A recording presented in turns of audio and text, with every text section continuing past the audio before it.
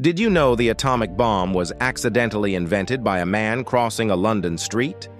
In 1933, Hungarian physicist Leo Szilard was walking across Southampton Row when he read a newspaper article.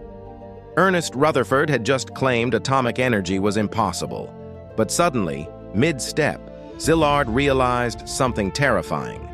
If you found an element that releases more neutrons than it absorbs, you could create a chain reaction, unlimited energy, but also unlimited destruction. He immediately understood he'd just invented the most dangerous weapon in human history.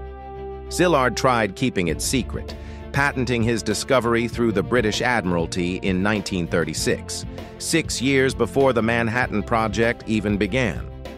One moment of sidewalk inspiration accidentally gave humanity both nuclear power and nuclear annihilation. A single footstep changed everything.